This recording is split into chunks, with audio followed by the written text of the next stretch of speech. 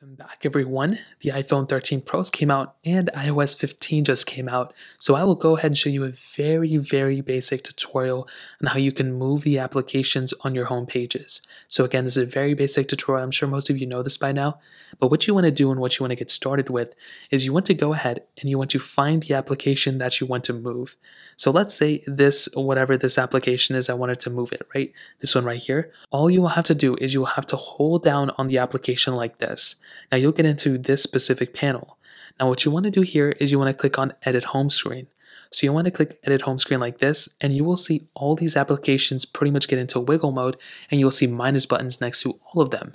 So all you will have to do here is hold down on that application, and you will see you'll be able to move it around. So you can do this with any application. You want to kind of hold it down and then move it like this. So let's say I wanted to go ahead and move this Clips little application to the page right next to it. Well, all I would have to do is hold down on the application like this, and I can go ahead and drag it over to the other page, and I can drop it down right here. Now you can also move multiple applications at one time. So let's say I wanted to move, Clips and let's say these three applications too.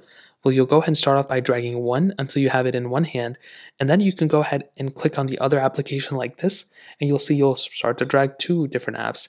You can go and drag on the other one and click on the other one like this, and you can see you have multiple different applications in your specific finger. So now all you have to do is drag it over to a different page, drop them off, and that's really pretty much it. Swipe up and you'll get out of that specific panel. You'll come back in your home screen, and that's how you can move applications on your iPhone. You can also do this with your widgets too. It's a very easy process. If you guys have any other questions or anything like that, let me know in the comment section below. Hit the like button, that would mean so much, but definitely hit that subscribe button. More importantly than everything else, I love every single one of you guys. Hopefully I'll catch you guys in the next video. Peace out till then.